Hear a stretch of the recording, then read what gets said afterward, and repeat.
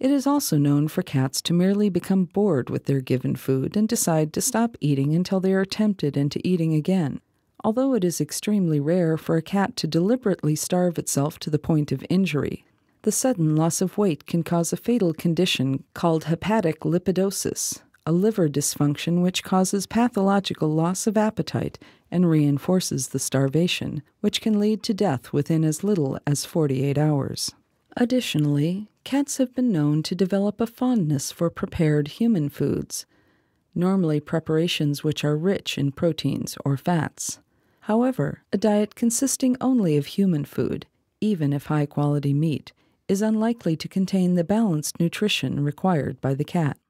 Cats normally are good self-regulators of diet. However, unlimited access to food or excessive human food treats will often lead to the cat becoming obese, particularly if it is older or more sedentary. This may lead to several health complications, such as diabetes, especially in neutered males. Such health conditions can be prevented through diet and exercise, playing, especially for cats living exclusively indoors. Cats can also develop pica. Pica is a condition in which animals chew or eat unusual things such as fabric, plastic, or wool. In cats, this is mostly harmless as they do not digest most of it, but can be fatal or require surgical removal if a large amount of foreign material is ingested, for example, an entire sock. It tends to occur more often in Siamese, Burmese, and breeds with these in their ancestry. 3.2.2 Toxic sensitivity. The liver of a cat is less effective at detoxification than those of other animals, including humans and dogs. Therefore, exposure to many common substances considered safe for households may be dangerous to them. In general, the cat's environment should be examined for the presence of such toxins and the problem corrected or alleviated as much as possible.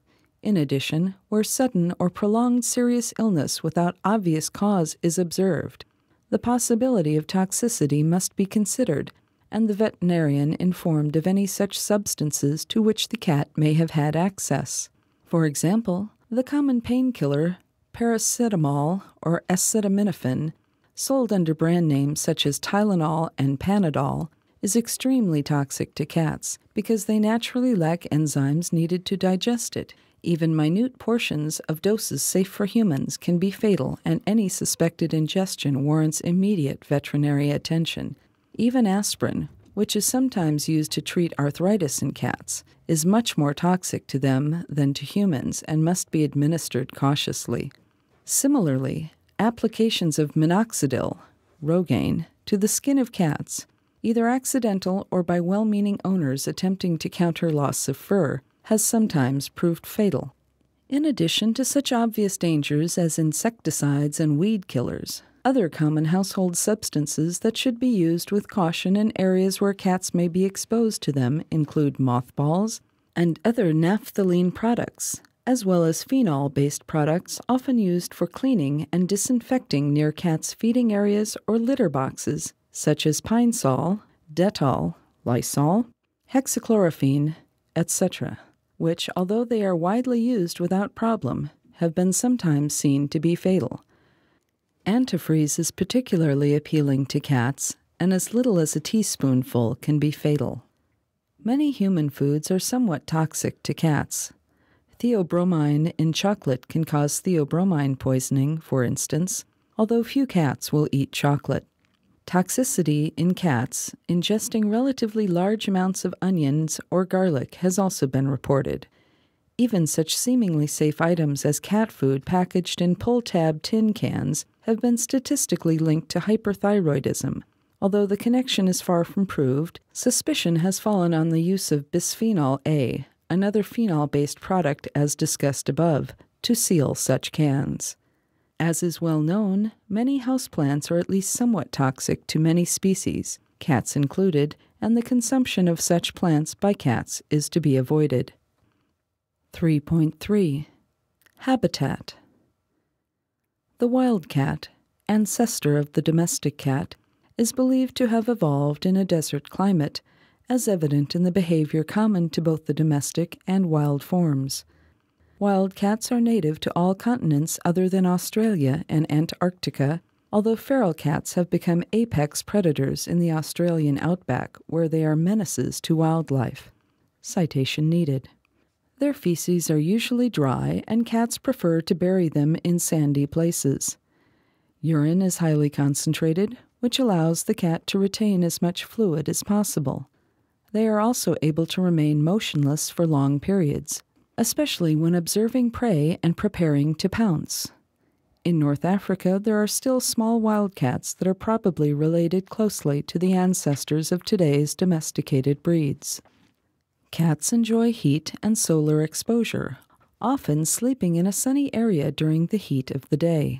Cats prefer warmer temperatures than humans do. People start to feel uncomfortable when their skin's temperature gets higher than about 44.5 degrees Celsius, 112 degrees Fahrenheit, but cats don't start to show signs of discomfort until their skin reaches about 52 degrees centigrade, 126 degrees Fahrenheit. Being closely related to desert animals, cats can easily withstand the heat and cold of a temperate climate, but not for extended periods. Although certain breeds, such as the Norwegian forest cat and Maine Coon, have developed heavier coats of fur than other cats, they have little resistance against moist cold, e.g., fog, rain, and snow, and struggle to maintain their 39 degrees centigrade, 102 degrees Fahrenheit, body temperature when wet. Most cats dislike immersion in water.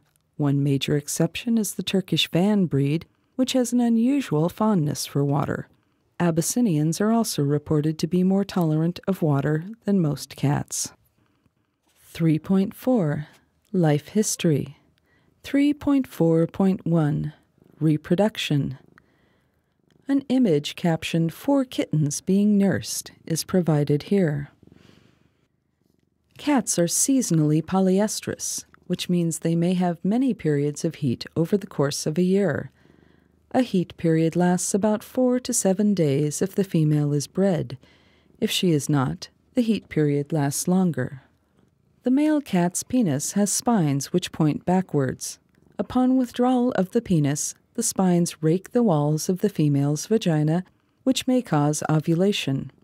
Because this does not always occur, females are rarely impregnated by the first male with which they mate. Furthermore, cats are superfecund. That is, a female may mate with more than one male when she is in heat, meaning different kittens in a litter may have different fathers. The reproduction process is usually very noisy, as both cats vocalize loudly. The sound of cats mating is markedly similar to those of fighting.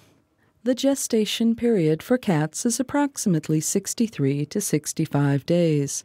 The size of a litter averages 3 to 5 kittens, with the first litter usually smaller than subsequent litters. Kittens are weaned between 6 and 7 weeks, and cats normally reach sexual maturity at 4 to 10 months, females, and 5 to 7 months, males. Cats are ready to go to new homes at about 12 weeks old, the recommended minimum age by Fédération Internationale Féline, or when they are ready to leave their mother. Cats can be surgically sterilized, spayed or neutered, as early as 6 to 8 weeks to limit unwanted reproduction. This surgery also prevents undesirable sex-related behavior, such as territory marking, spraying urine in males, and yowling, calling, in females. If an animal is neutered after such behavior has been learned, however, it may persist. 3.4.2. Genetics. An image captioned, "Blue-eyed cats with white fur have a higher incidence of genetic deafness," is provided here. The domestic cat and its closest wild ancestor both possess 38 chromosomes, in which over 200 heritable genetic defects have been identified, many homologous to human inborn errors. Specific metabolic defects have been identified underlying many of these feline diseases. There are several genes responsible for the hair color identified. The combination of them gives different phenotypes. See cat coat genetics.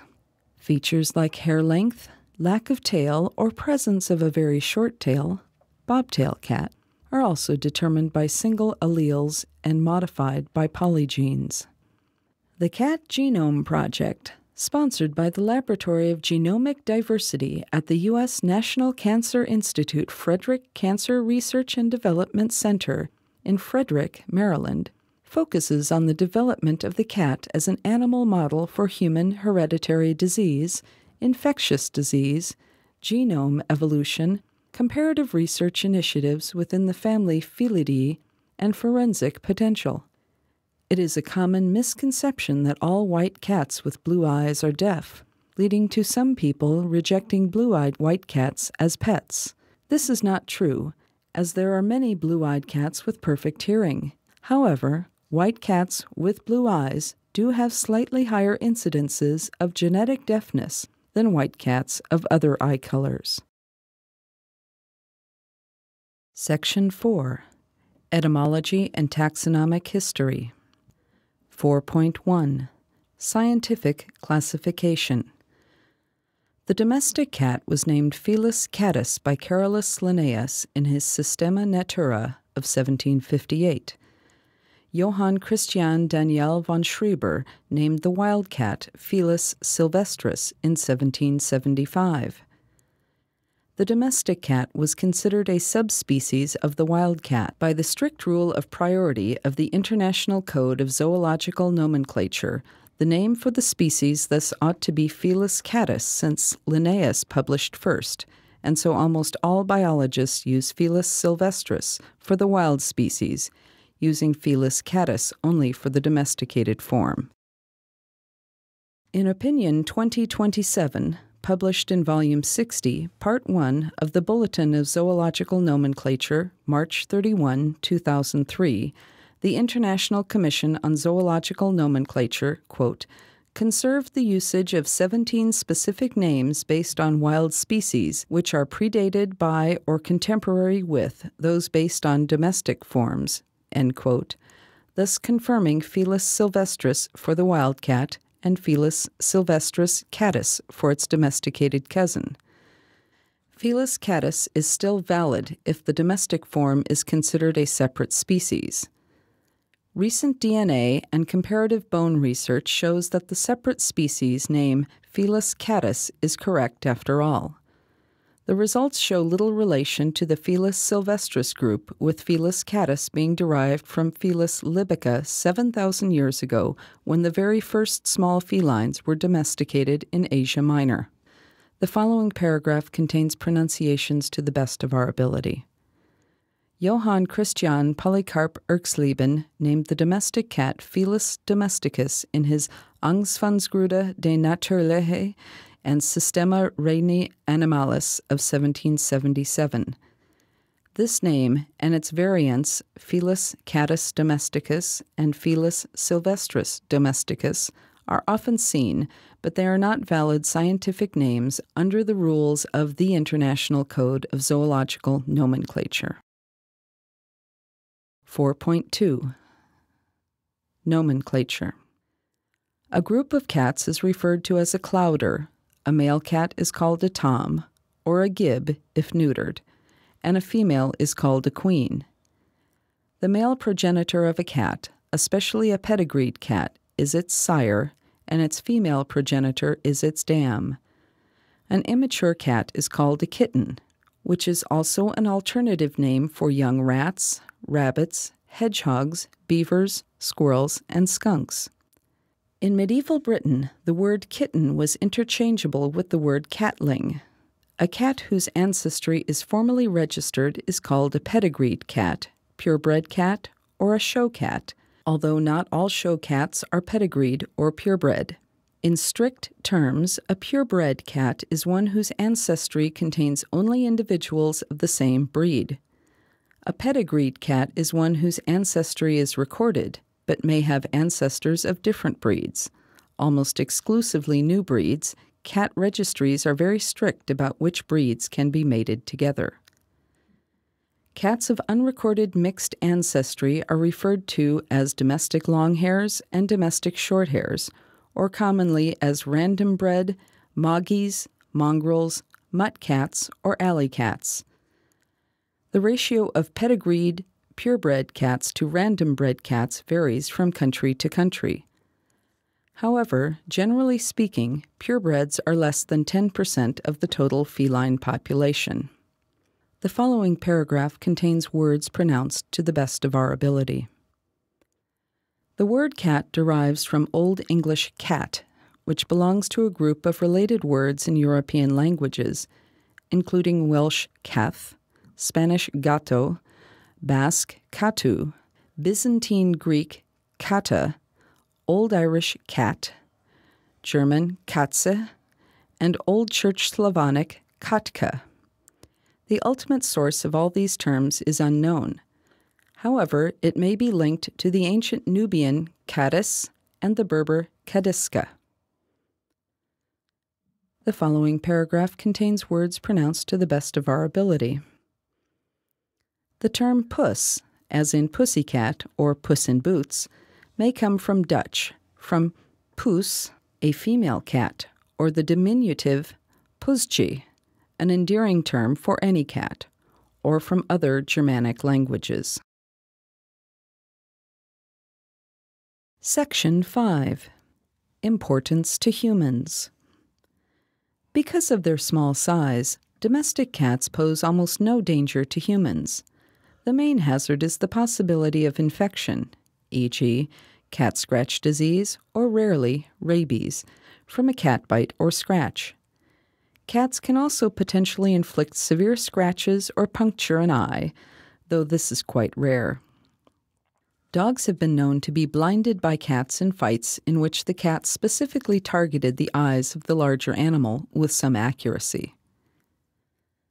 Cats can be destructive to ecosystems in which they are not native and whose species have not had time to adapt to their introduction. In some cases, cats have contributed to or caused extinctions. For example, see the case of the Stevens Island wren. 5.1. Cats as pets. In captivity, indoor cats typically live 14 to 20 years, although the oldest known cat lived to age 36. Domestic cats tend to live longer if they are not permitted to go outdoors, reducing the risk of injury from fights or accidents and exposure to diseases, and if they are spayed or neutered. Some such benefits are: neutered male cats cannot develop testicular cancer, spayed female cats cannot develop ovarian cancer, and both have a reduced risk of mammary cancer. 5.1.1. Hygiene. An image captioned, "A tabby cat grooming itself," is provided here. Cats are known for their fastidious cleanliness. They groom themselves by licking their fur, employing their hooked papillae and saliva. Their saliva is a powerful cleaning agent, but it can provoke allergic reactions in humans. Some people who are allergic to cats, typically manifested by hay fever, asthma, or a skin rash, quickly acclimate themselves to a particular animal and live comfortably in the same house with it, while retaining an allergy to cats in general.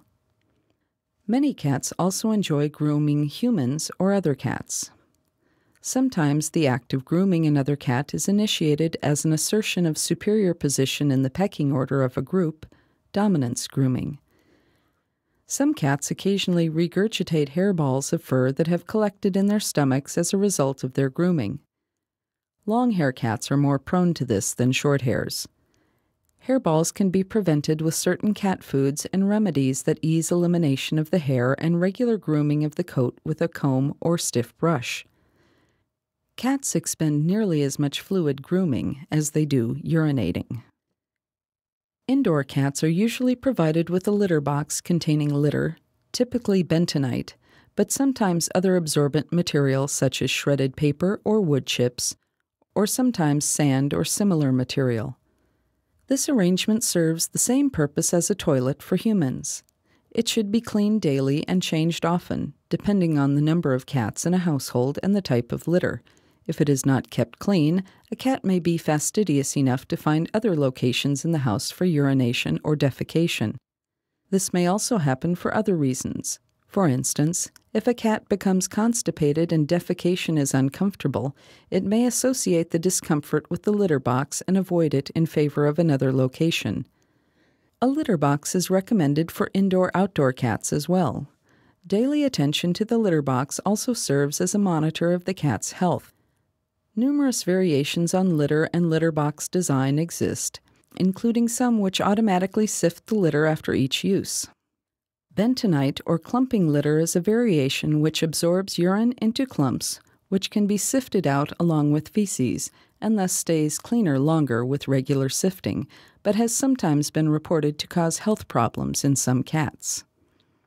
Litter boxes may pose a risk of toxoplasmosis transmission to susceptible pregnant women and immunocompromised individuals, although this risk is generally decreased in indoor-only cats which would not normally be exposed to the disease. Transmission risk may be reduced by daily litter box cleaning by someone other than the susceptible individual. An image captioned "Toilet-trained cat" is provided here. Some cats can be toilet-trained, eliminating the litter box and its attendant expense and smell. Training involves 2 or 3 weeks of incremental moves, such as moving and elevating the litter box until it is near the toilet. For a short time, an adapter, such as a bowl or small box, may be used to suspend the litter above the toilet bowl. Numerous kits and other aids are marketed to help toilet-train cats. When training is complete, the cat uses the toilet by perching over the bowl. Occasional accidental dunkings, which can traumatize the cat to the point of its avoidance of the toilet, can lead to urinating and defecating in undesirable locations around the house. This can be avoided by use of a simple insert of 1 or 2 crossbars or a widely spaced grid to prevent falling in but allow feces to pass. Such safety devices have recently become commercially available. Otherwise, if a cat is not trained to use the toilet, it is wise to keep the lid shut to prevent thirsty or curious cats from falling in. 5.1.2 Scratching. An image captioned "Cat scratching wooden post" is provided here. Cats are naturally driven to periodically hook their front claws into suitable surfaces and pull backwards in order to clean the claws and remove the worn outer sheath, as well as exercise and stretch their muscles. This scratching behavior seems enjoyable to the cat, and even declawed cats will go through elaborate scratching routines with every evidence of great satisfaction, despite the total lack of results. Indoor cats benefit from being provided with a scratching post so that they are less likely to use carpet or furniture which they can easily ruin. Commercial scratching posts typically are covered in carpeting or upholstery, but some authorities advise against this practice as not making it clear to the cat which surfaces are permissible and which are not. They suggest using a plain wooden surface or reversing the carpeting on the post so that the rougher texture of the carpet backing is a more attractive alternative to the cat than the floor covering.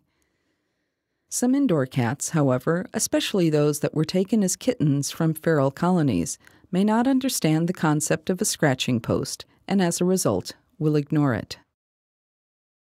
Although scratching can serve cats to keep their claws from growing excessively long, their nails can be trimmed, if necessary, with a small nail trimmer designed for humans. A small pair of electrician's diagonal cutting pliers, or a guillotine-type cutter specifically designed for animal nail trimming.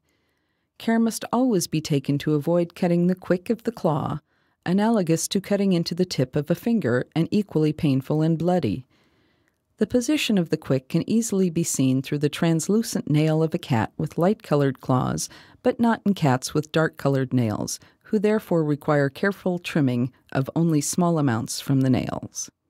An image captioned "Close-up of a cat's claw with the quick clearly visible" is provided here. 5.1.2.1 Declawing.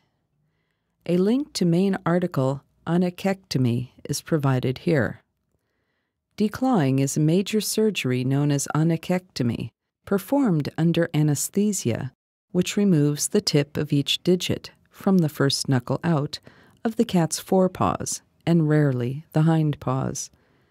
The primary reason for declawing cats is to prevent them from damaging furniture.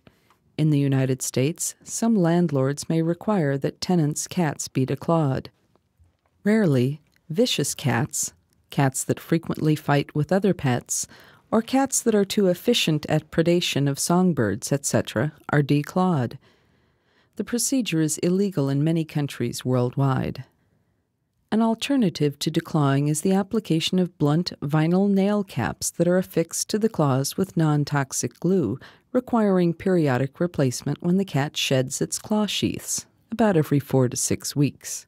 However, the cat will still experience difficulties because the capped nails are not as effective as claws.